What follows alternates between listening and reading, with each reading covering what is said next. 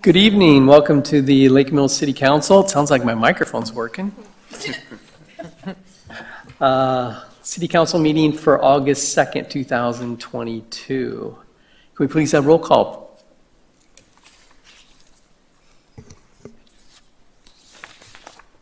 Mr. Fields? He was on earlier, but he might be having some connection issues. So we'll keep an eye on it and see if he comes back. Okay. Mr. Waters? Here. Ms. Curler? Here. Mrs. Bishop? Here. All right. Thank you. If everyone could please rise for the Pledge of Allegiance. I pledge allegiance to the flag of the United States of America and to the republic for which it stands, one nation, under God, indivisible, with liberty and justice for all.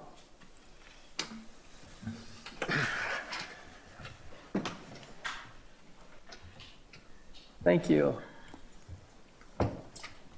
Correction and/or approval of the City Council minutes of July 19, 2022. That was in the packet, and I got word that it was updated with some revisions. Did you have comment on that, Lisa? Oh, yes, when I was reading through them just about an hour ago, it looked like we had missed, it omitted the approval for the Sidewalk Cafe license for Daydream Believers, so it looks like Misty posted an updated version that does have that on the record. So, Misty, was there any other changes? I found an extra period that I removed in a different paragraph. Okay. That was it, though. All right. I'll make a motion to approve the City Council minutes of July 19th, 2022. Second. Motion by Ms. Curler, second by Mrs. Bishop. Any other discussion? All those in favor, raise your hand. That's 4, and there's no Steve yet, so we'll say 4-0 on that. It passes. Correspondence from the community. I had some correspondence regarding the role of the Public Works Board with respect to the strategic plan, and I think probably a number of us received regarding the financial guarantee for Topel Service Center, which is on the agenda tonight. All right. Ms. Quidnow? I didn't have as much. I had a correspondence with regard to the city manager hire, but that was pretty much it. Mrs. Bishop? Yes, I also had a correspondence regarding our decision tonight for the city manager. All right, and I didn't have anything additional, so we're good. And Mr. Fields is back online. Welcome, Mr. Fields. Did you get any correspondence?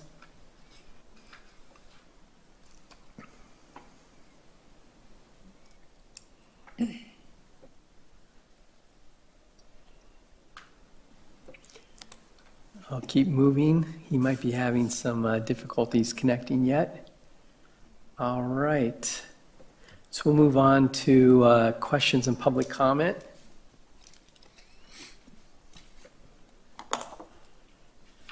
The public is encouraged to address the council at this time regarding items on the agenda. Public comment may also be made at this time on items that are not on the agenda. If you've registered with the city clerk before the meeting has been called to order. The state's open meeting laws discourage action by council on items not listed on the agenda. Please keep your comments limited to 3 minutes and state your name and address when starting your comments, and fill out the sign-in sheet provided. So the microphone is available and open. Any comment tonight?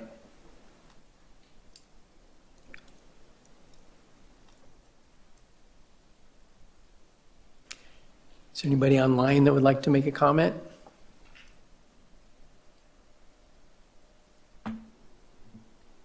Going once? Going twice? Public comment is closed. Thank you.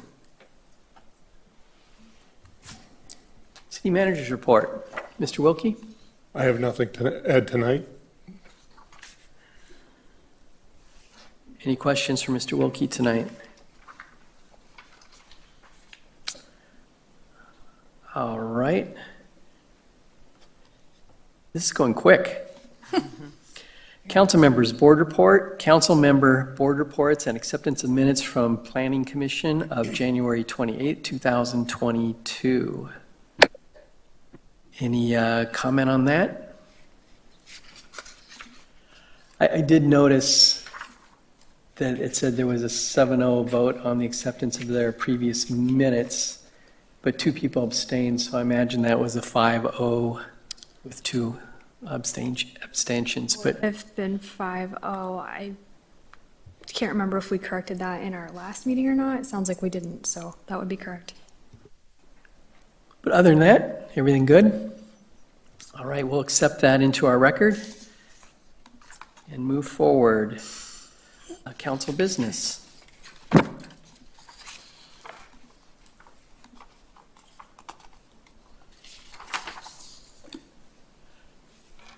We're looking at Resolution 22-40. Let me pull that up here.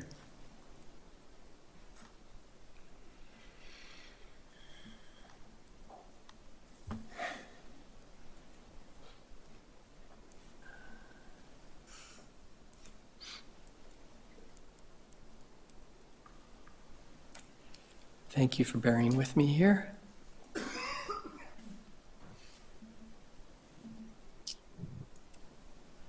Hello, This Mr. is- Waters. Can you hear me? Yes. How you doing, All right, I Mr. think- Fields? I think I got it figured out. I'm online. Sorry about the delay. Oh, we're good. Thank you. All right, so Resolution 22-40 is recognition of city service for Elizabeth Milbrath. Can I get a motion on this? I move to adopt Resolution 22-40 in appreciation of public service to the city of Lake Mills for Elizabeth Milbrath. Second. All right, so there's a motion from Ms. Quidnow, second by Mrs. Bishop. Let me go ahead and read the resolution real quick. Resolution 22-40 in appreciation of public service to the city of Lake Mills, Elizabeth Milbrath. Whereas the City Council of the City of Lake Mills desires to recognize and honor Elizabeth Milbrath for her loyal 25 years of service to the City of Lake Mills. And whereas Elizabeth spent all her time tirelessly working in the finance and treasurer functions, including accounting, bookkeeping, banking services, cash management, investments, and debt financing. And whereas Elizabeth Milbrath ensured that the integrity of the city's budgets, books, and investments were safeguarded, and whereas Elizabeth Milbrath's passion created a productive, cohesive, and loyal team that under her leadership worked independently to solve problems and express their views directly and honestly. And whereas Elizabeth Milbrath was provided reliable and trustworthy service that most residents will not recognize, but has contributed to the betterment of Lake Mills. Now therefore be it resolved that the City Council of the City of Lake Mills does hereby wish to express their gratitude and acknowledgement on behalf of the citizens of Lake Mills to commend Elizabeth Milbrath for her devotion, passion, and public service given to the City of Lake Mills. Resolved this second day of August, 2022. City staff, some comment here? Well, I probably worked with Betsy. Well, no, Dwayne probably has worked with Betsy the longest, but I've probably the second longest of those around here. So I've known her a long time. She has always been there. She's worked hard. She's put in a lot of time. She made sure that she provided a highly ethical and a lot of integrity in her work. And we really appreciated the fact that she kind of kept on us and kept us in the right direction. And you'll note that the city always improved in the financial condition in the 22 years that that I've been here, so she was a significant part of that. So I appreciate everything she's done. Great. Any other comment from city staff? I mean, that was a great endorsement, but I just want to say that Betsy is absolutely delightful. What a lady. So I appreciate working with you very much. Thank you. Dwayne? Since Steve called you out, I thought that maybe it'd be appropriate. Come up to the mic. I only called him out because he's been around so long.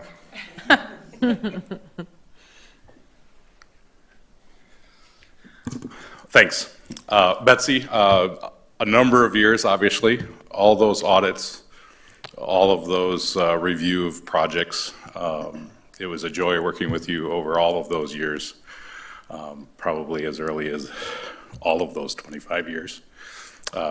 Was great working with you. You were always respectful and willing to work through issues, and we always seem to get to the end of those audits, and I thank you, because those were some long hours at times. Thanks again, and enjoy your time. So Betsy, I only was around for one budget process, but it was delightful working with you on that. And whenever I had questions on anything financial, you were very quick to respond. And if you didn't have the answer, you were quick to look up those answers and get back. So from my viewpoint, thank you for the work that you've done. And I'm sure that you did that for the full 25 years that you were here. So thanks. Betsy, I'd like to just add my best wishes. I've really appreciated working with you, especially the last year and a half. And I think one of the things that this resolution points out is that most residents wouldn't recognize the work that's done in the treasurer's office, but if it's not done well or not done properly, then it does come to people's attention. So I think I just thank you for so many years of service and your dedication and your integrity in your work. Thank you, and all the best in your retirement. Thank you, Betsy, again for your work. I've also enjoyed getting to know you for the time that I've been here, and it has been a delight, as everybody else has said. So appreciate your time, and I hope that you enjoy your well-deserved retirement. And last but not least, I just adore you, and I think that you're a very wonderful person. I really like your professionalism, and always that you have a smile on your face and you're willing to laugh. I think that is probably one of the most important pieces of working in government, is being able to laugh at some things. So I appreciate that sense of humor. Thank you. Mr. Fields, did you have a comment? I didn't want to cut you off here. No, that's fine. Thank you. No, Betsy, it's been great working with you. You're a rock star. So enjoy retirement. It is well deserved. All right. I think it's time to vote. Roll call? Ms. Quidlow? Aye. Mr. Waters? Aye. Ms. Curler? Aye. Mrs. Bishop? Aye. Mr. Fields? Aye. Motion passes 5-0. Thank you. Thank you. I'll just come out and shake your hand real quick, and thank you.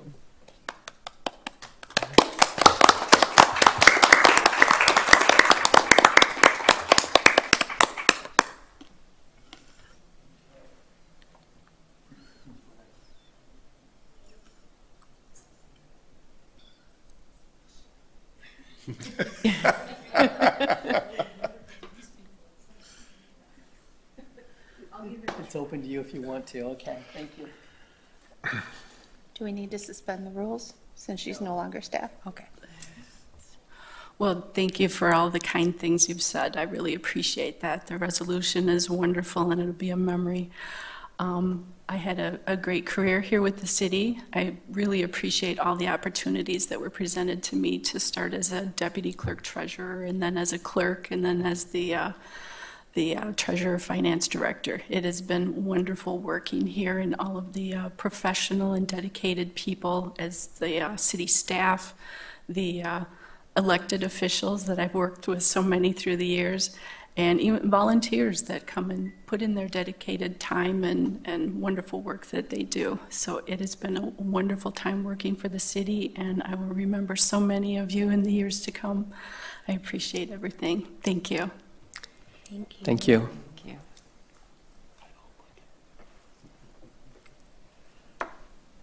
All right, next on the agenda is discussion decision on liquor license agent change for IYS Ventures LLC, DBA iMart Stores, 206 West Madison Street. Cheryl Stovell. Misty, do you have some background on this?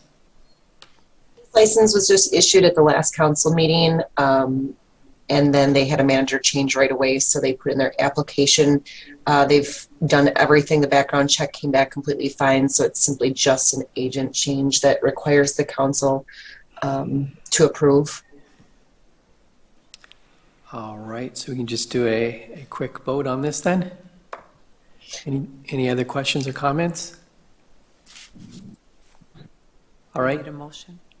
I guess we do need a motion to make the agent change. So I'll make a motion to approve the liquor license agent change for IYS Ventures LLC, doing business as iMart Stores. For Second. agent Cheryl Stoll. Oh, sorry. Second. All right, motion by Ms. Curler, second by Ms. Quidnow. Any additional comment or questions? Seeing none, can we have a roll call? Mr. Waters? Aye. Ms. Curler? Aye. Mrs. Bishop? Aye. Mr. Fields? Aye. Ms. Quendow? Aye. Motion passes 5-0. Thank you. Thank you.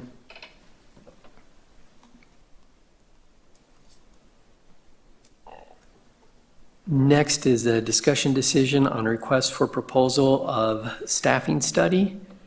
This is motion 22-8-1-1, authorizing the city manager to advertise a request for proposal for staffing study. Can we get a motion?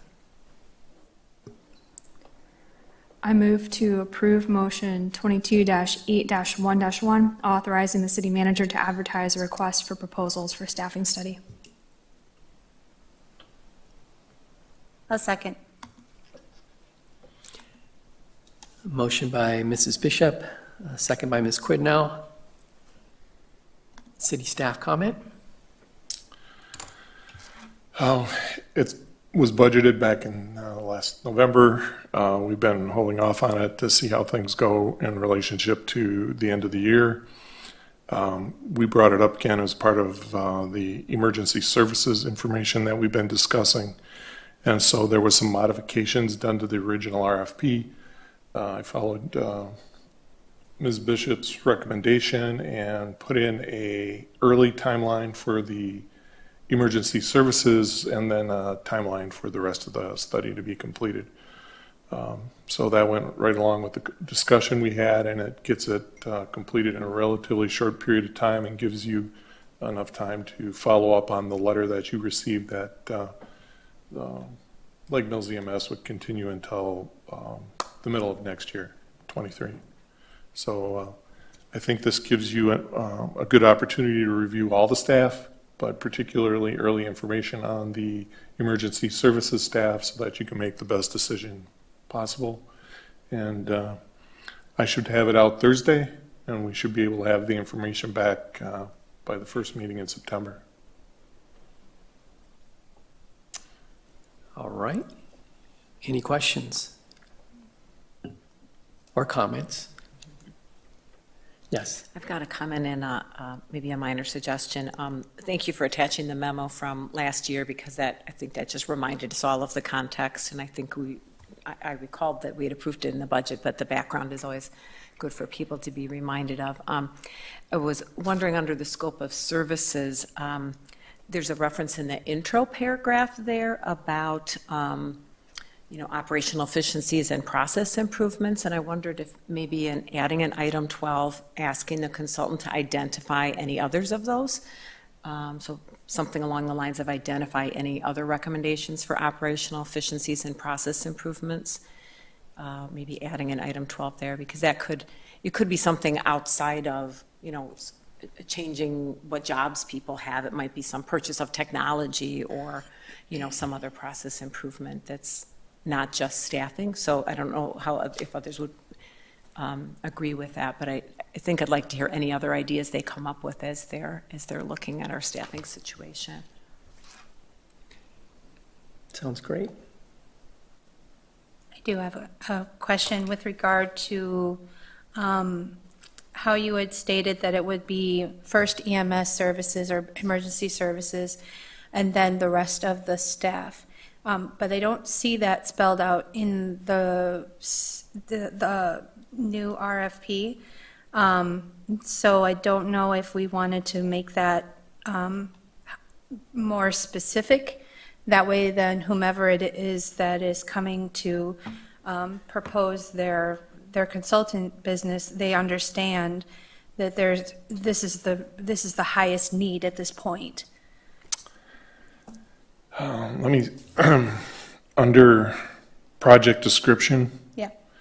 the final paragraph says the consultant will complete the staffing model analysis for the emergency services departments by November 24th. Okay, I see that. Just wondering if that would be something maybe we should put a little bit sooner, because I think if it's in there more in the beginning of the RFP, I feel like it would be important that they would be able to see that right there. It looks kind of like it's like an afterthought. Well, I did mention again in the project timeline, and I'm pretty sure I had it in there at least 3 times that the most important part of it was the EMS service or the emergency services, which includes police, fire, and EMS. Okay. But if you want, I can put it in. But generally, the purpose of the study, which is where the first, is very general, and then the project description, which is where it talks about the emergency services, probably the most critical part. I didn't want to get too carried away because they're going to come in, they're going to do their research and start from that standpoint. So as long as they know what product they have to deliver first, they'll be on that. Okay.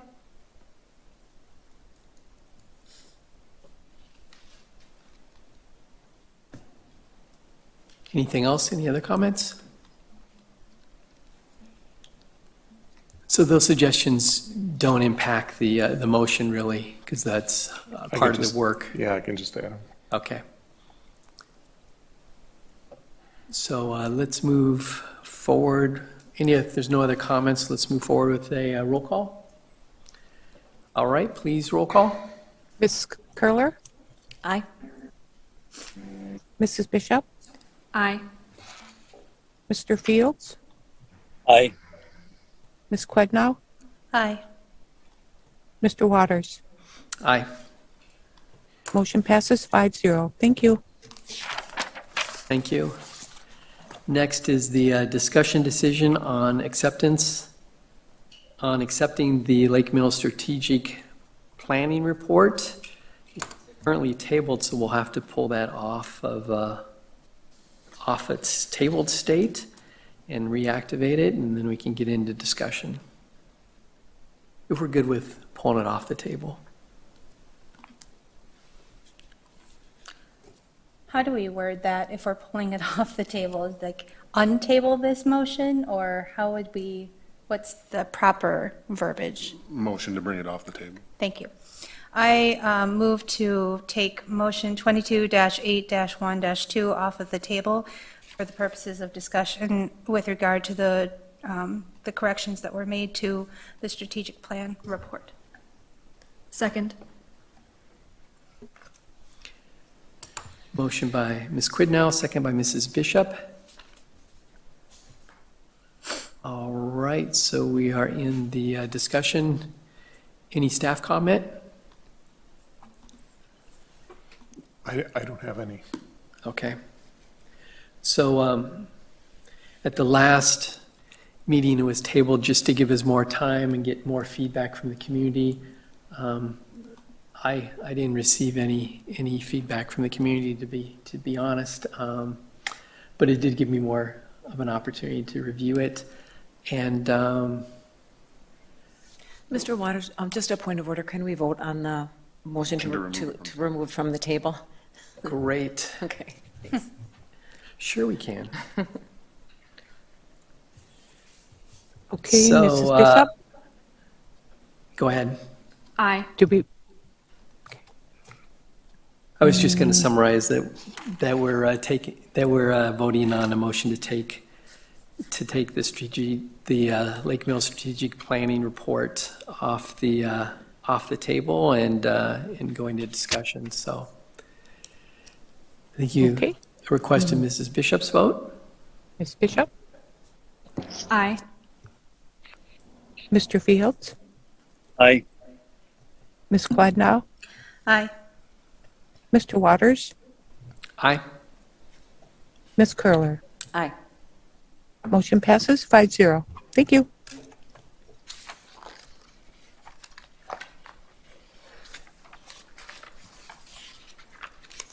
So there was a handout that came before the meeting. Did you have some? No, Do you I have some believe comment with that? That was prepared by Ms. Curler with regard to the motion 22-8-1-2. I believe she has a prepared amendment. Yes, I was planning to introduce some amendments to the motion itself, but I know we may want to talk about any possible revisions to the report first, or at least that would be my thought. When I reviewed it, under the weaknesses, it had listed public safety, and I didn't feel that was a fair assessment. Maybe public safety staffing would be a weakness, but I didn't feel that the police department and the fire department was a weakness within the city.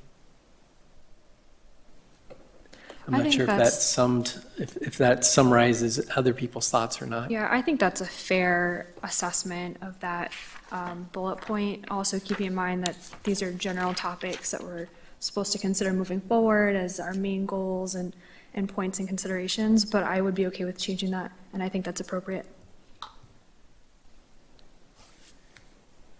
I'm trying to recall our conversations during our strategic planning meetings, and I think it kind of reflected the challenges that we're facing with emergency services. And, but I think, the way it's worded as a threat certainly I would agree that doesn't seem the appropriate phrasing. Mr. Waters, what page was that on? Do you recall? I'm The pulling it SWOT up right now. I think that's on page I think it's 7. the fifth page, actually. It's numbered Page page number 7. 7. There you go, numbered Yeah, page SWOT 7. analysis. Got it. Okay, thank you. Yeah, I just wanted to look at it again. So it was listed in green under weaknesses.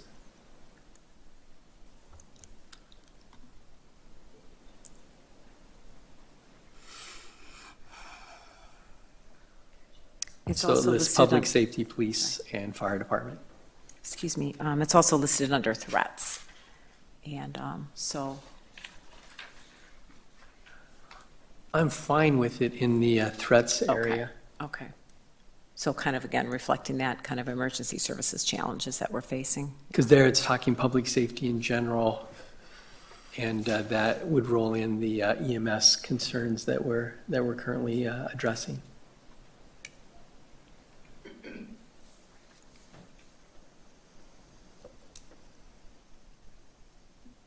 So should we, are people wanting to maybe just remove that bullet point from under weaknesses or to revise it?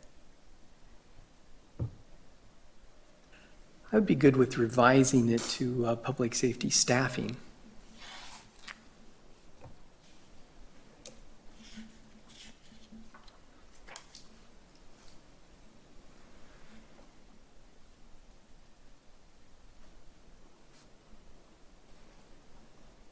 Yeah, I like that as well. It reflects the, I think there's community concerns about the number of staff. We also have issues with part-time versus full-time versus paid on-premise, that kind of thing. So I think that kind of captures that.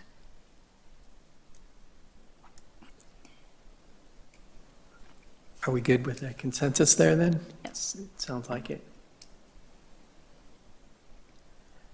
And then on page 9, infrastructure and capital improvements.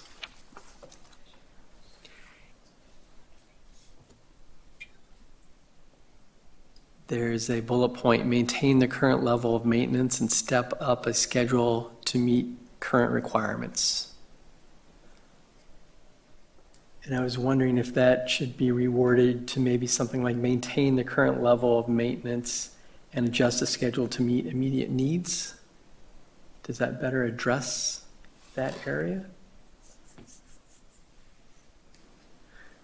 I can repeat it one more time here. Maintain the current level of maintenance and adjust the schedule to meet immediate needs.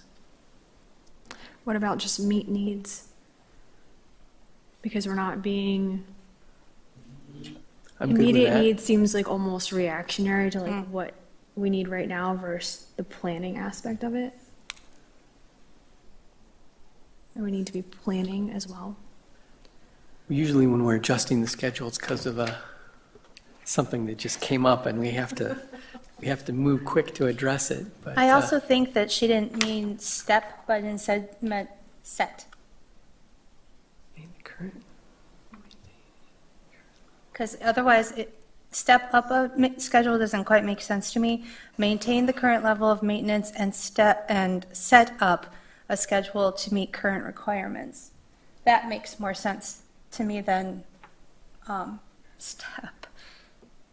Typos happen. Yeah, I don't remember any discussion about we were wanting to expand the maintenance or, do more streets a year or more water mains a year, anything. I don't think we were talking about that.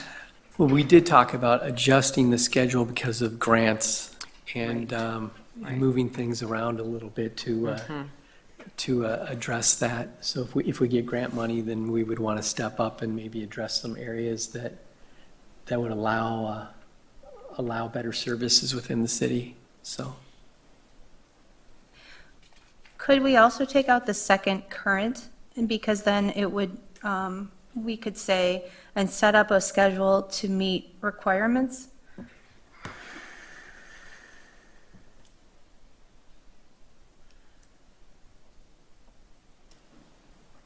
So read it one more time. Sure. Maintain the current level of maintenance and set up a schedule to meet requirements. Well, the end of that is what Mr. Waters had a change to. Mm-hmm. So I'm trying to figure out how your two changes would mesh together. What was yours? What was the I end of changed yours? it to needs instead of requirements. So just to meet needs. Yeah. I'm good with that. Okay. So to set up a schedule to meet needs? Is that what we're, okay.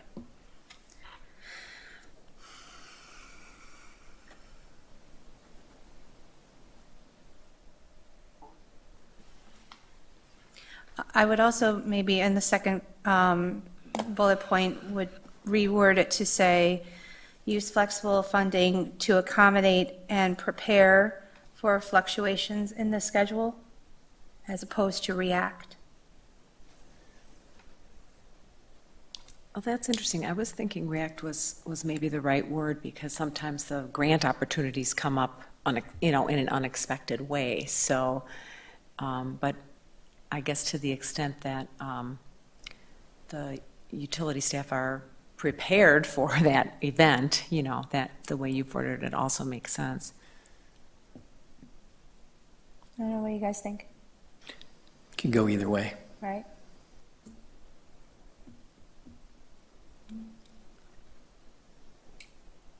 I think react, considering what we have previously in this plan, where it, as a weakness, it mentions that we are more reactive than we are proactive.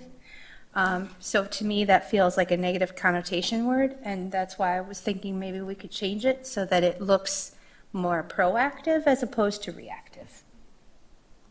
Not only looks, but is more proactive. Yeah. Yes. Well, you know. So it would be use flexible funding to accommodate and be prepared for fluctuations in the schedule? Is that how you were phrasing it? I didn't have be prepared for, I Oh, just okay. said to accommodate and prepare for fluctuations in prepare. the schedule. Okay.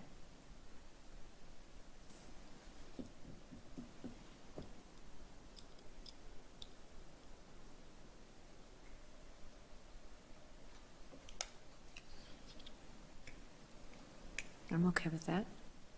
Steve, can you hear? Are you Yes, good with all okay. those, Steve? Okay.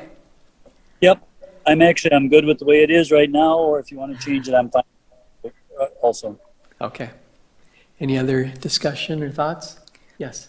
I had an item on that same page under communications that I would like to tweak a little bit. The current language, let me get my glasses on here. It's the second bullet, talks about measuring engagement, which I agree that we should do, but I don't think that's the council goal. I think the council goal is to engage, that we want to engage our citizens. So I'm proposing that it would just be rephrased to say engage citizens in a variety of ways, so that, including public surveys, city council meetings. And then on that third sub-bullet, I would just tweak that to say seeking input from city committees and boards. Sounds great. So for us, it's a goal, and then we would expect the city manager and staff to measure, how well are we doing at that goal? And we would measure ourselves. No, that's good. You guys good with that revision? Okay. Anything else, Ms. Curler? The only thing I had under on page 8, under the staffing, when we talked about, staffing and financial prioritization. So the first bullet says, put strategies in place to address financial challenges. I think that's good. And then it says possible strategies include, and it's got seeking grants, addressing and updating fee schedule. And I had in my notes from our work sessions, seeking new revenue sources. And I just wonder if we would want to add that, just to kind of highlight that, we don't know what they might be or when they might be available. What do you guys think? That'd be great. Any new revenue would be wonderful. Could we just pull that into the first bullet point? Because it would be in the same line as a grant. So instead of seeking grants for appropriate projects, perhaps it would be seeking, what was the terminology you used? I'm forgetting. I just said new revenue sources, so. Or just revenue sources? Without taxation, right? New revenue without taxation. Not property tax. Does it, I mean, So how would you phrase it then? just saying seeking new revenue sources for appropriate projects, and that way then new revenue sources, grants fall under that category, I think, but I might be wrong. I guess I'm kind of inclined to keep them separate, only because I think our staff already do a really good job of looking for the grants that are, kind of routine, and that they know that they're available and they keep their eyes out for them. And this might be something totally out of the box. It might not be a grant. And so to be kind of giving the staff direction to keep their eyes out for something new, I guess is why I would like to kind of highlight that. Okay. But what do other people think? I mean, I'm happy to combine it together too if it reads more clearly.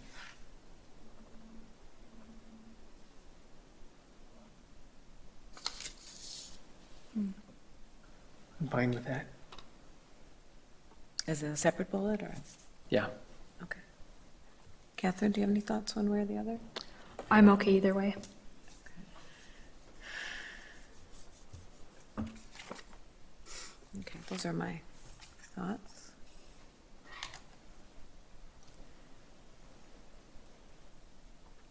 Anything else?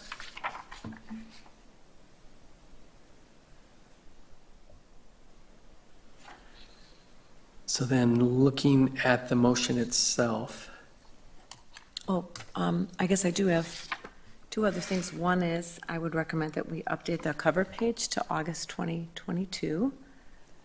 okay? And I don't know how we want to handle the city manager, but I'm thinking Steve's not going to be available to talk about the strategic plan for too much longer. So whether we want to put the new city manager's name in or just have city manager and the phone number. But probably should take Steve Wilkie out of the mix. Sorry, Steve. But you were helpful in this process. You're so very I helpful think- in the process, but we don't expect you to be working on these. At least not after September 8th. Do we make it a September published date and whoever the new city manager is, feature that city manager? We could do Just that. postpone it for a month as far as the publication date? Does that make sense? Sure. Is there a reason that we might need to publish it quicker? Only to the extent that it gives our current city manager some direction in working on the budget, which you're currently working on, because that would be the only Okay. connection. I think just having it available right now is enough direction. Okay. So change the date to September then, Yeah. I'm thinking? Okay. With the new city manager? Okay.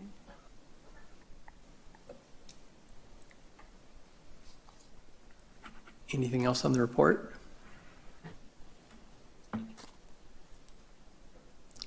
Okay, so now we're focusing on the motion. Okay, so I would like to make a motion to amend motion 22-8-1-2. And I've, our city attorney has passed out my proposed revisions to the motion, and I've sent an email to Steve Fields. Mr. Fields, did you, I don't know if you're getting email, but, so I sent this to you. So, and I guess based on our discussion, we'll have to change the first item. But so what I'm proposing is in section 1, just to add the phrase "and revised," September? or revision date September 2022. So then that refers to the changes that we've just made. And then I'm proposing to insert a new section 3 that would read that the 2022 Lake Mill Strategic Plan represents the planning and goal-setting report that identifies the City Council's strategic goals and priorities. The reason I want to insert that section is that that's the phrasing that's used in our city code under the City Council responsibilities. It talks about a planning and goal-setting report. So I just want to kind of make that connection. And then current section 3 would be renumbered as 4, and I would propose to revise it so that it reads that the City Council and City Manager will use the 2022 Lake Mill Strategic Plan to guide the organization's decisions, policies, and actions. And then renumbering 4 as section 5, and revising this section to read that the city clerk is directed to file a copy of this motion as an official city document, comma, to distribute the 2022 Lake Mills Strategic Plan to all city committees, boards, and commissions, and to post the 2022 Lake Mills Strategic Plan on the city's website with other approved city plans. Is there a second? Second. So a motion to amend by Ms. Curler, second by Mrs. Bishop. Any further discussion or comment?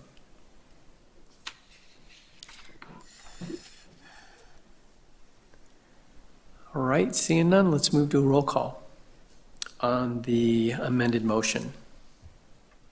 Mr. Fields? Aye. Ms. Quetow? Aye. Mr. Waters? Aye. Ms. Curler? Aye. Mrs. Bishop? Aye. Motion passes 5-0. Thank you. Thank you. So Point of order, was that, we just You amended tell the me, was it a motion? motion to amend or a motion to amend and adopt? Okay, so now we have to adopt the amended motion to finish this up. Vote again? Yes? Okay. Do we need a motion on that? Yeah. So motion to accept the amended motion. I'll make a motion that we adopt the amended motion 22-8-1-2. I'll second. Is that correct? Okay. All right, motion to adopt the amended motion 22-8-1-2. Motion by Ms. Curler, second by Ms. Quidnow. Any further discussion or questions on the question? Seeing none, let's have a roll call vote on the adoption of the amended motion 22-8-1-2. Roll call? Ms. Quendow? Aye. Mr. Waters? Aye. Ms. Curler? Aye. Mrs. Bishop? Aye. Mr. Fields? Aye. Motion passes 5-0. Thank you. Are we good to go, Mr. Drescher? Yep. All right, fantastic. So we now have a Lake Mills Strategic Planning Report. So I'll. Congratulations. Yeah, A lot of hard work. yeah. So I'll work with Steve to talk to Erin and just get those updates in the document made since she prepared that for us, and then we can get it posted. All right, fantastic. Next is Resolution 22-41, authorizing the appointment of a city manager for the city of Lake Mills and approval of the city manager's employment agreement. Give a motion on Resolution 22-41. I move to adopt Resolution 22-41. Do you want me to, oh, okay, sorry. I move to adopt Resolution 22-41. I'm sorry, I closed the thing. Just a moment. I'm having a moment here. There. Authorizing the appointment of a city manager to the city of Lake Mills and approval of the city manager employment agreement. Second. Motion by Ms. Quidnow, second by Mrs. Bishop. Staff comment? Mr. Drescher? I don't think Drake is online, but this is the culmination of the city manager search and appointment process. We kind of negotiated within the terms that you provided. His employment agreement, he has executed that employment agreement. It has not been countersigned. I know that he is currently acting in his role as administrator for New Glarus tonight, so I don't believe he's online. Do you have specific questions, or is there an update that you specifically want? I have a comment. I thought that the whole process was done very professionally from the executive firm that helped us through this process, from staffing help, the actual review process with the candidates. It was very nice to have community involvement in the process and great feedback from the community. And I think that we ended up with a strong candidate here with Mr. Drake Daly, and looking forward to working with him. So, any other comments? I would just add to that, echo that I thought it was a very good process, and I so appreciated the citizens who came to our meet and greet session and all of the ideas and questions that they had for our city manager. The engagement was really wonderful. And I think a lot of our citizens may not know all the different steps that we went through, but there was a lot of material that was available to the city council, from reference checks, background checks, what else? Emotional intelligence surveys. There was a considerable amount of information that we had to work with, in addition to the input from staff and citizens. So it was really valuable to have all of that information to help us make a good, what I think is a good decision. Any other comments or questions?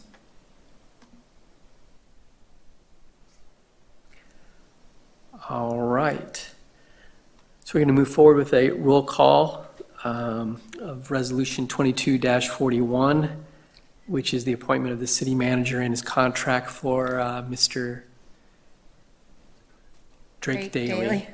I kind of want to flip his name every once in a while, but it's Drake Daly. Mr. Waters, point of order, I just recalling that the employment contract needs to have a date filled in, and is that to be done by us tonight, or? I think we still have to come to terms on that specific issue. There Okay. will be conversation up until, he has to give 30 days notice at New Glarus. I think there's some contemplation of a little bit of time to move, get a little bit settled in, and then start. He's looking at the beginning of September, but I don't have an exact date yet. After tonight, I will be in touch with Mr. Daly, and we'll come up with that date. So can we approve this with a blank date, and then how do we find out what the actual start date is? I'll tell you. Oh, okay. I mean, Okay. that's really the best that I have. He has to give 30 days notice. 30 days from today is the beginning of September. So it's going to be either that first week of September or the second week of September, from what it sounds like. Okay. He didn't want to give notice before we voted on this? No, he absolutely did not. Understood. He was willing to sign the contract, though. I think that's an act in good faith, certainly. Any other questions or comments? All right, seeing none, let's move forward with a roll call on that Resolution 22-41, the appointment of the city manager. Mr. Waters? Aye? Ms. Curler? Aye. Mrs. Bishop? Aye. Mr. Fields? Aye. Ms. Queddow? Aye. Motion passes 5-0. Thank you. Thank you.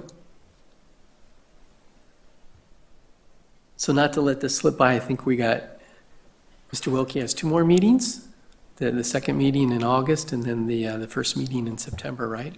That's correct. So we'll have plenty of time to thank you for your service and all that good stuff, but If it goes I like, didn't just want to let this slip by and not mention something, so if it goes like Betsy's, you'll be talking to me in March. March. We'll have a resolution for you in March? Okay. All right. Next is Resolution 22-42, acceptance of public improvements and reduction of financial guarantee, Topel Service Center redevelopment. Normally, I guess we have Lori read these every once in a while. I've been skipping over that tonight. I guess I'm in a hurry to get this meeting going, but Lori, can you read Resolution 22-42? Yes, I can. You want me to read the entire thing? No. Okay, just the title. Yeah. Okay. Resolution 22-42, acceptance of public improvements and reduction of financial guarantee, Topel Service Center redevelopment. So that's probably why I don't have you read it, because it's just the same thing that I say in before that, so. Well, I'll make a motion to approve Resolution 22-42, the acceptance of public improvements and reduction of financial guarantee for Topel's Service Center redevelopment. Second. So motion by Ms. Curler, second by Mrs. Bishop. Staff comment? They signed a developer's agreement that agreed to build some infrastructure that the city required, and it required a financial guarantee of $55,000. We have inspected their improvements and have signed off on them, so we recommend the city council reduce the financial guarantee as instructed in the code. It does require that they maintain a 1-year warranty of $82.50. I know that they have requested that that be waived, so that's up to you guys. We present it as required by the code. Okay. I believe we have some folks here from Topels. Can we suspend the rules? And I move to suspend the rules to allow the Topels to speak. Second. Thank you, and good evening. Can I go ahead, Greg? Or? Yes, go Okay. Oh, we need to vote. all those in favor of suspending the rules? Steve, that's aye. Aye. All right. Slight delay. Tara, you're on the mic. Go ahead. Great, thank you again. First of all, I want to start off just by thanking Steve and Dan and everybody from the city and at the council level for all of their support in making this possible for us. It's been quite a learning situation for us, but we're glad to finally almost be to the final finish line, so thank you.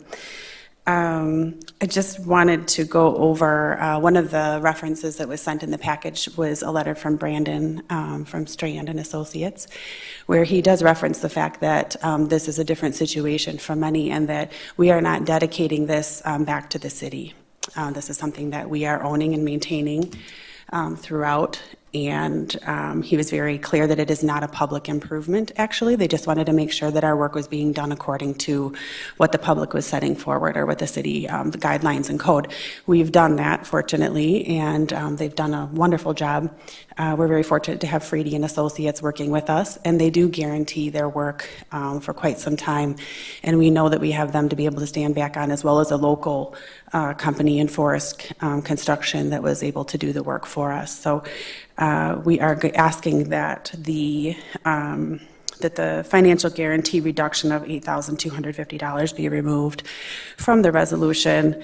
It looks like it's also mentioned further be resolved, and then it kind of goes on to talk about required public improvements, but then again, this is not a public improvement.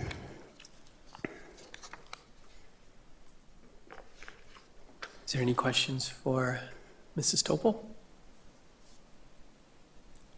Thank you. Thank you. Any other comments from any of your folks there? Okay, just want to make sure I didn't cut anybody off. So we're in the question and comment phase. Any questions or comments? So to Ms. Topel's point and Mr. Herbert's letter, how do we go about fixing this resolution? Do we just remove reference to the acceptance of public improvements? No, it's an improvement required by the public, so you can't remove that part. You just remove the part that says that you're requiring them to maintain a financial warranty because they have a warranty through their contractor. Well,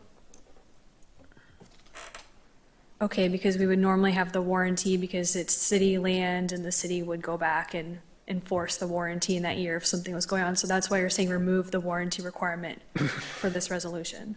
Yeah, this is even more unusual. We never accept detention basins unless we build them ourselves. So the vast majority of detention basins in the city are owned by homeowners associations. We still require the financial guarantee and those types of things. In this case, it's one private property owner, and it handles all their facilities, and they have a warranty through their contractor, which is a little bit different than what we normally see through the other types of public contracting. So I don't have any problem. It's such a small detention basin that you would hardly notice it if you weren't paying particular attention. It's not like the one in Brookstone or those types of detention basins. So I'm not overly concerned about it. Freedy's been good to work with. I'm comfortable with that. That's up to the council to determine whether they want to continue to follow the code as it is or to look at this as a special condition, which has already been noted by, under the conditions of that Tara mentioned and Brandon mentioned. Well, for not enforcing a warranty because it's not a public improvement, that's fine. I'm concerned about the language in the resolution. And at least, I'm trying to read through it here, at least two places, maybe more, it says, regarding the acceptance of the required public improvements, saying that we're taking this on as the city. And so does there need to be a fix to that language in this resolution? Yeah, we're not, it's kind of hard. Let's say, instead of accept, let's say we approve the construction of the improvements as required by the public.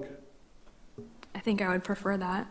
Yeah, then that would be great. I'm fine with that, because that's really what's going on here. They were required to build that by the city for public improvements to reduce flooding and pollution in the water. So it is an improvement required by us for the public benefit, but it's not actually being given to the city like in a lot of cases.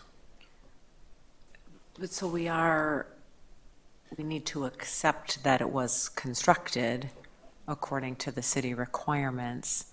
I think that we went with approved, that the city approves the requirements as required. We can say that, but that's not what the resolution currently says. Right. So I would propose at this point tabling this until the next meeting so that these changes can be made throughout. I don't know if Ms. Topel has an issue with that. I don't know that 2 weeks makes a difference, especially because we're not enforcing a warranty. The 1 year period really seems to be moot here. Ms. Topel, would that be okay with you if we tabled this to get those changes made?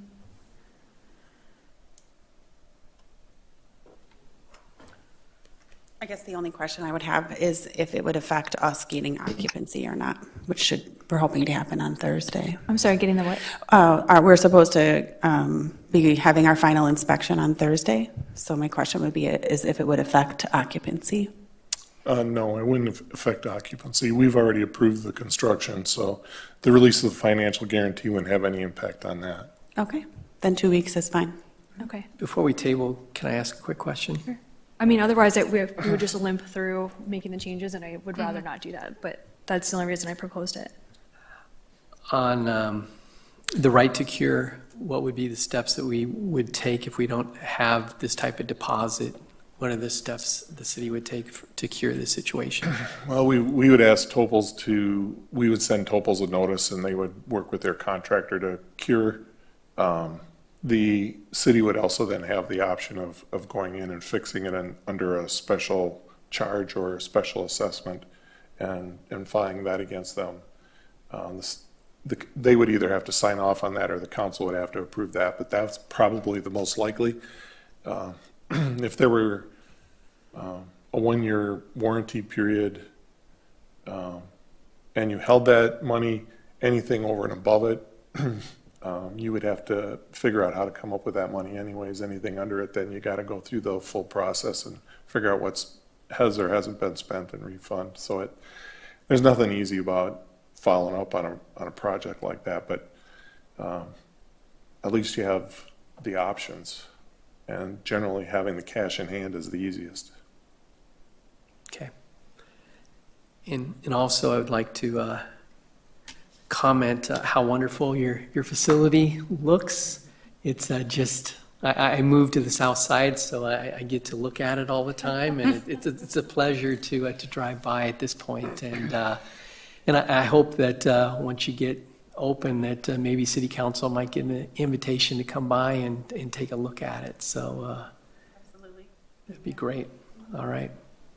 Can I make a further comment about that? Sure. Since I grew up in a way here, my grandfather would often go to Topel Station, and the 76 sign was always something that he would comment on, like how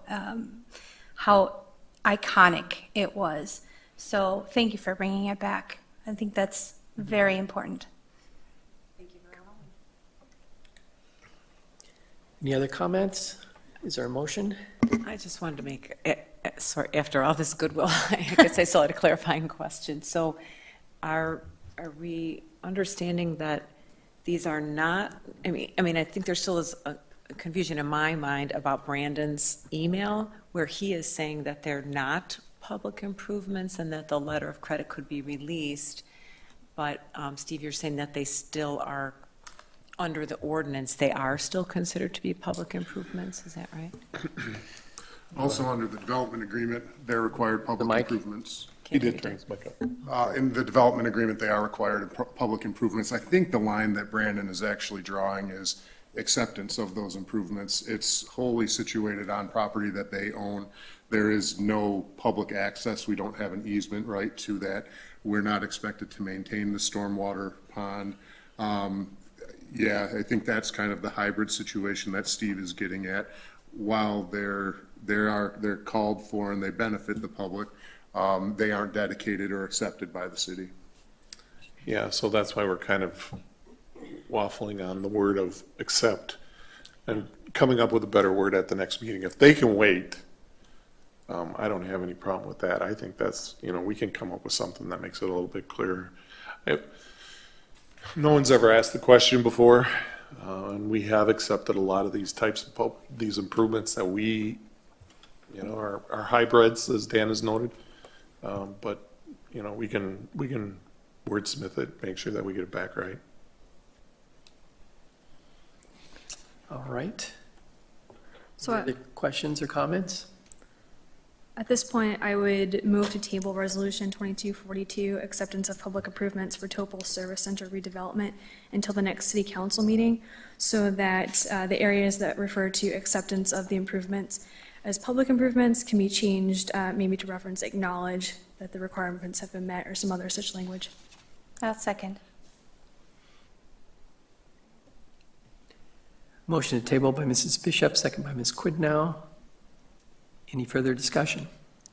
Is it your intention, Ms. Bishop, that the financial guarantee then would be reduced to 0 and there would be no one-year warranty period? Is that what we're seeking in an updated resolution? That was not part of the motion. I don't know what the appropriate response is for that issue, because Mr. Wilkie did mention other courses of action to take if something happened to this improvement, so I don't know. As the author of that motion, I believe you can still change it if you'd like. It hasn't been voted upon. I mean, what's the recommendation from staff on that? If it were me and you wanted to reduce that financial guarantee down, you would have them sign something that says they'd waive on a special charge if required. I don't intend to do that with my motion. Okay. I just recommend it. I didn't hear what you said. You don't? Well, I was declining to Okay. make that recommendation. Great, thanks. All right, any other discussion? So the vote is to table Resolution 22-42. Roll call, please. Ms. Curler? Aye. Mrs. Bishop? Aye. Mr. Fields? Aye. Ms. Quendow? Aye. Mr. Waters? Aye. Motion passed 5-0. Thank you. Thank you. Next is Resolution 22-43. Lori, can you read that? I stopped short so you can actually have some glory there. Resolution 22-43, acceptance of public improvements and reduction of financial guarantee, Rock Creek Luxury Apartments, Northern Management. All right. Can we have a motion? I move to approve Resolution 22-43, acceptance of public improvements and reduction of financial guarantee for Rock Creek Luxury Apartments, Northern Management. I'll second. Motion by Mrs. Bishop, second by Ms. Curler. Staff comment? There are just about $2 million worth of public improvements in here, including water main, sanitary, sewer, electric, and stormwater. It does have a very similar detention basin, but the main thing is here that I would not recommend waiving the financial guarantee in this in any way, shape, or form. I think that you need that there, and the public improvements have been recommended for approval. They're out about 5 years. The developer hasn't made any request to change it, so I recommend approving it as is. Any questions or comments?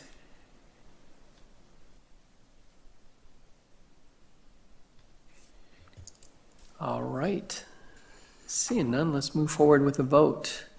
Roll call, please. Mrs. Bishop. What we're voting on is the approval of Resolution 22-43. Who made that motion? Mrs. Bishop. It was seconded by Mrs. Curler. Okay, Roll call. Mrs. Bishop, Aye. Mr. Fields, Aye. Ms. Quednow, Aye. Mr. Waters, Aye. Ms. Curler. Aye. Motion passes 5-0. Thank you. Next on the agenda is ordinance 1239. This is a second reading. Lori, can you please read this? Just Yes. the header. Wait, Yep, just the header for the second reading. Thank you. you're welcome. Ordinance 1239, amending City of Lake Mills. Ordinance 660-44, official zoning map, City of Lake Mills, Wisconsin. Parcel identification number 018-0713-1214-002. Owner Kingbird Real Estate II, LLC, W7411 County Road V, Lake Mills, Wisconsin. So that was the second reading. We'll have the third reading at our next meeting. Is there any discussion on ordinance 1239 tonight? Seeing none, let's move forward to the next item, which is ordinance 1240. Lori, this is the second reading. Can you read that one? Ordinance 1240, amending City Code, Chapter 38, City Council, Section 38-3, Meetings, Rules of Procedure. All right, so that was the second reading of ordinance 1240. Third reading will be at our next meeting. Is there any comment or discussion on this ordinance? Seeing none, let's move forward with ordinance 1241. This is the first reading of this ordinance. So Lori, can you, I guess, read through the whole thing according to current statute? Ordinance number 1241, an ordinance annexing territory to the City of Lake Mills, Jefferson County, Wisconsin. Parcel identification number 018-0713-1113-039.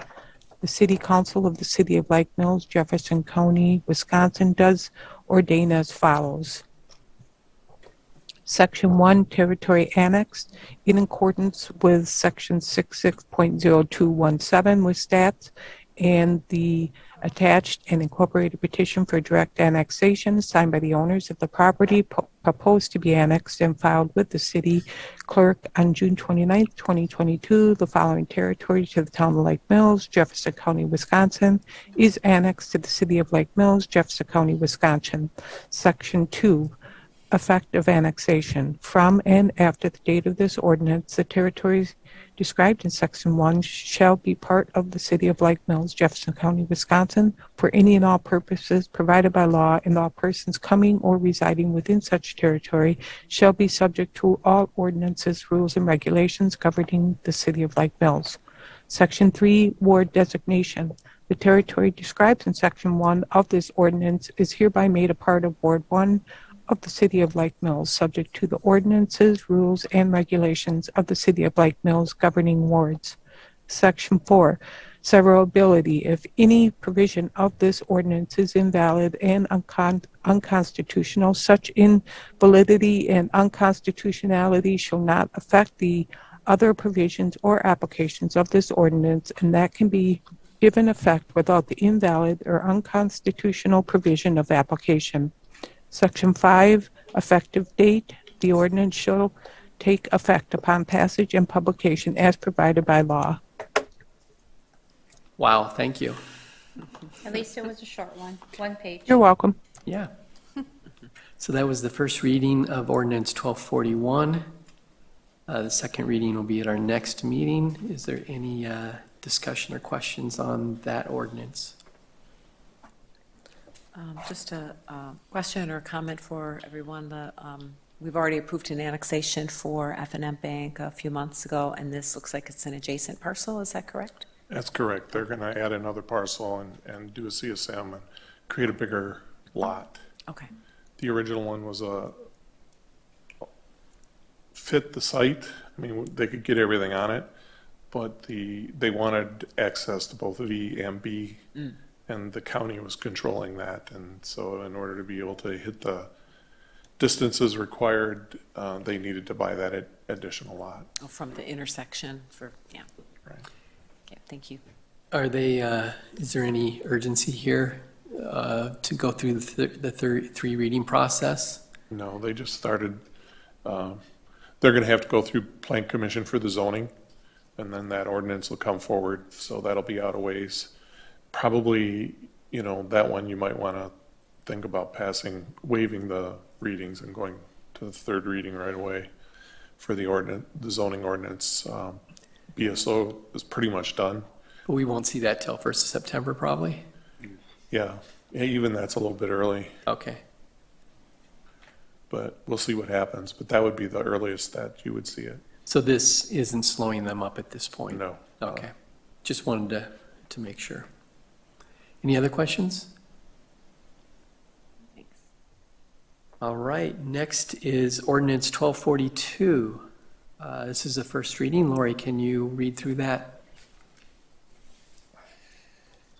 Ordinance 1242, zoning ordinance amending section 660-56, land use regulations and the matrix of land uses, commercial indoor lodging. The City Council of the City of Lake Mills, Jefferson County, Wisconsin does here ordain as follows. Section 1, Section 660-56, land use regulations and the matrix and land uses, Chapter 660, Attachment 1 is amended as follows. Commercial indoor lodging hereby requires a conditional use permit in B1 and PB zoning districts.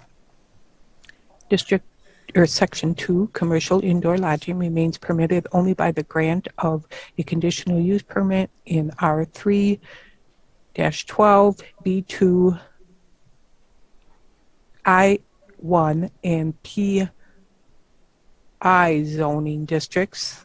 Nothing in this amendment changes those designations. Section 3, adoption of this ordinance amendment has been sponsored by City Council Representative Catherine Bishop. Section 4, adoption of this ordinance amendment has been recommended by City of Lake Mills Plan Commission by motion 22-7-3 after consideration of the same at the regular meeting of the Plan Commission on July 26, 2022. Section 5, all ordinance or parts of ordinance inconsistent with or contravening the provisions of this ordinance are hereby repealed. Section 6, this ordinance shall be in full force and effect from and after its passage and publication as provided by law. Thank you, Lori. So that was the first reading of ordinance 1242. We'll have a second reading in our next meeting. Any questions on this ordinance? So I can start with the statement, or I can save it for the third reading, just by way of, I guess, cleaning this up. Section 4 would be removed for the final reading, and I would make that motion when we get there. So section 4 is removed. Yes. So it was not approved by the Planning Commission. And I'll talk to Mr. Drescher, I can either clean that up before the next reading, or we can make the motion at the final reading. I'm not sure which is the best way to do that. This is the document that the Plan Commission also was presented with. At their meeting, they did not make a recommendation to adopt this ordinance, so section 4 should at the very least be stricken from this ordinance in the event that you do choose to pass it.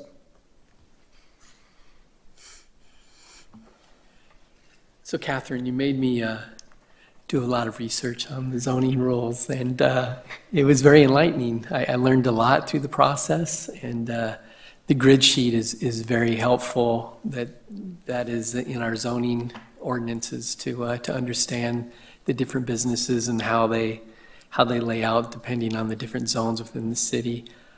So currently,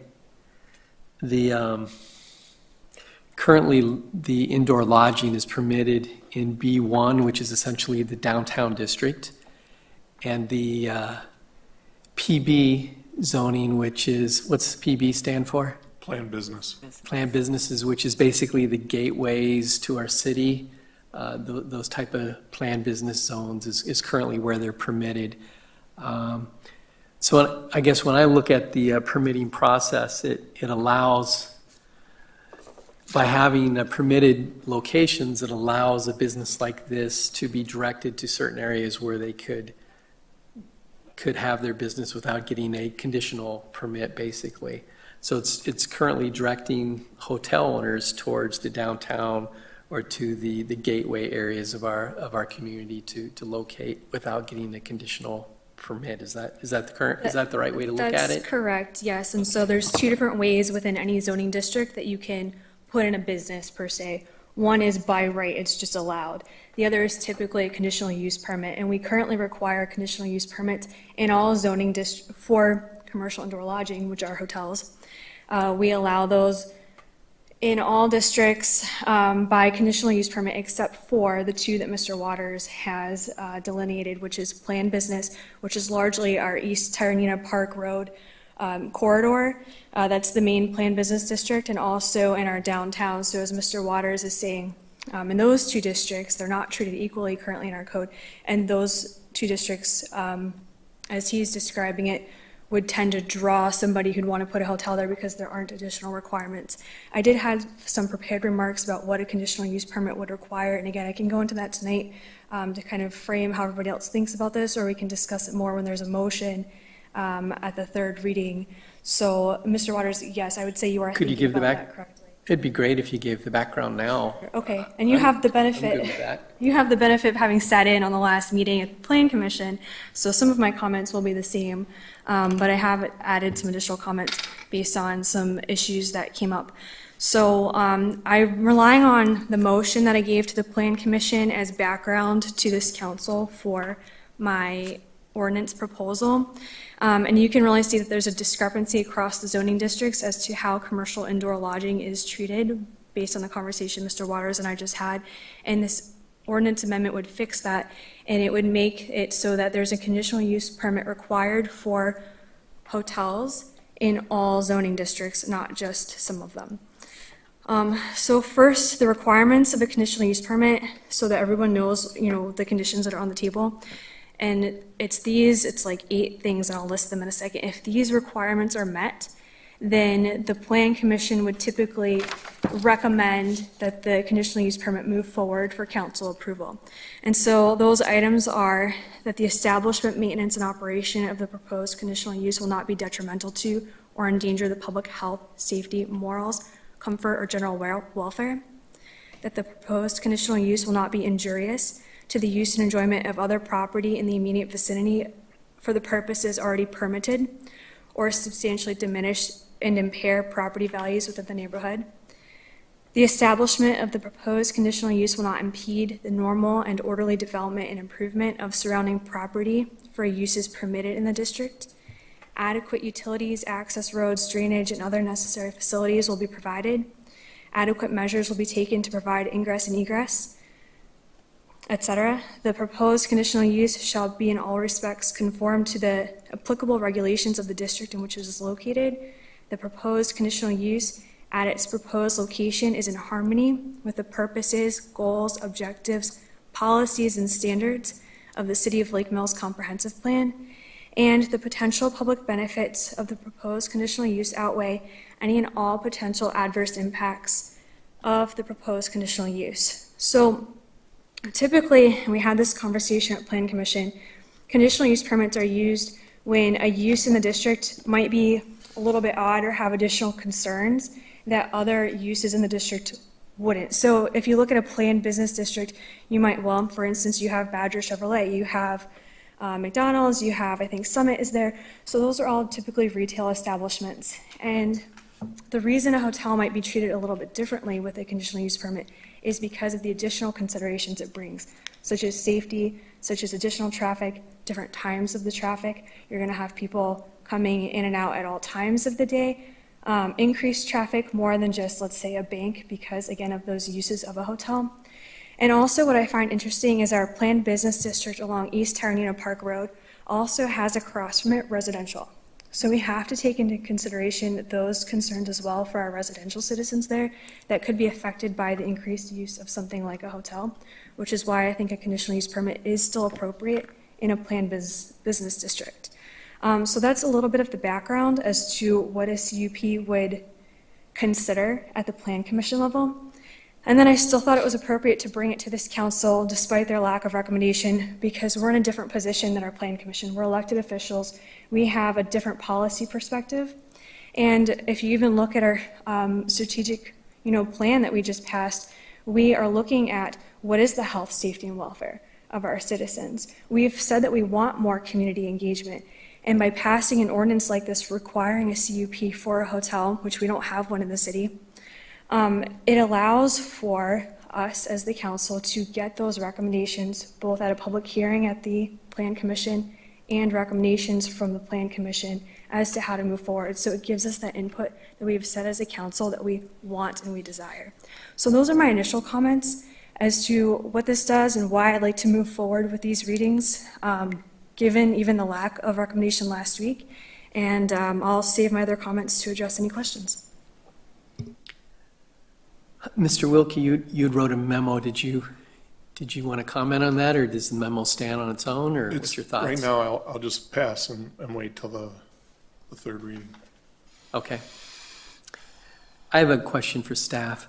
As I look through the zoning regulations, I see that almost every, if not all, business category has a P in the graph, which means that it's permitted in this zone.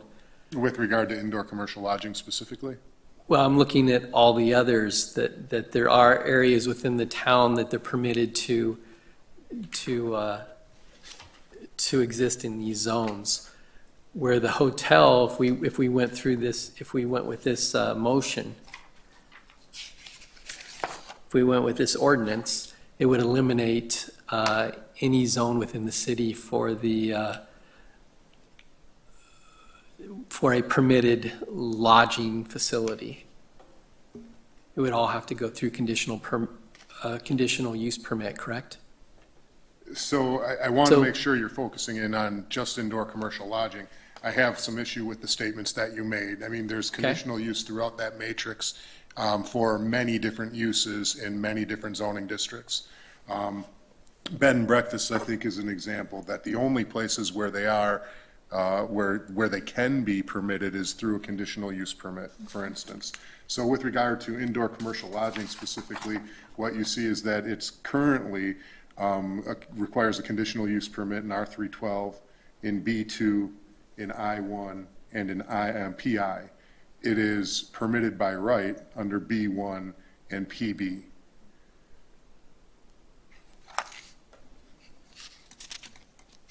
I can't find bed and breakfast, but I'll look it up later. Oh, it's on the first page of the matrix, about halfway down under residential. Bed and breakfast, you see the letter C almost all the way across the line in all districts. Okay, thank you. So, I mean, and to go to the comment that was made about Badger specifically, auto body service or auto body repair very often requires a conditional use permit. With regard to McDonald's, I believe their drive-through requires a conditional use permit. So it's a little broader than the way that you just made it sound, in that there's oftentimes a conditional use permit is incorporated into accessory uses or ancillary uses to the original, the kind of the primary use as well. Okay, thank you. Yep. Yeah, Culver's too was the other one where a conditional use permit was required for the drive-through portion of the restaurant. And so it's something where, yes, we have restaurants in the city, for example, but the drive-through portion creates maybe additional traffic. I know it affected in its initial planning the adjacent businesses, and that's why it requires, in your planning that you do as a city, you want to take that into account before you get to the issue where, okay, now you have a drive-through and it's a problem, you can't really take it back. So that's why you would have a conditional use permit for items like that. And I would say why we even require it for, lodging in the rest of the districts. Any other comment or questions? Yes. Yeah, I just wanted to make a couple of comments, and I appreciate you bringing this forward, Catherine. I've also been kind of trying to think about how this fits with our other zoning requirements and looking at the matrix. I mean, there are multiple activities in that matrix, whereas you read across the line, some are permitted by right and some are conditional use permit. And to me, that's how zoning is supposed to work. I mean, Greg, you kind of phrased it similar to how I think about it, that, you know, if we want certain businesses or certain activities to be in certain districts, that's why we set up those zoning districts, and that's why we have a comprehensive plan that says, here's where we want planned business to be, and then these are the kinds of activities that we're going to allow in planned business, and we're going to make that simpler for those businesses by just having a set of standards in our ordinance rather than having to go through that case-by-case conditional use review. So I guess I'm still trying to understand why.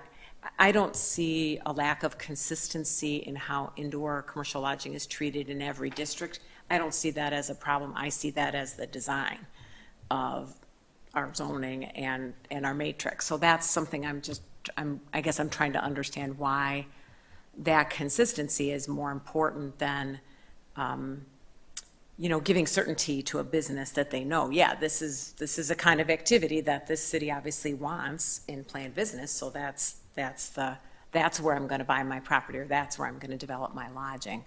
So that's what I'm trying to, I guess, understand. You know, in the proposal, it seems to me that there should be different requirements for an activity depending on the district that you're in.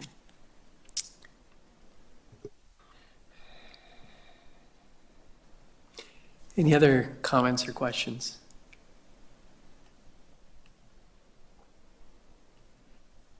All right. So thank you. That was the first reading, and for the second reading, we'll have that adjustment made then? Is that the proper way to move forward? We'll amend it. Okay, thank you. All right, fantastic. All right, if there's no further questions or comments, we'll move forward to recommendations for future agendas. Mr. Wilkie. I have a survey proposal ready for the next meeting from the county extension office. We will have a software purchase proposal before the council. It's actually won't be until next year's budget, but we have to order it this year in order to be able to get it online by the time we need it next year. So that'll be up, and then we are looking at a proposal to outfit our ambulance to be able to support the EMS in the next 12 months.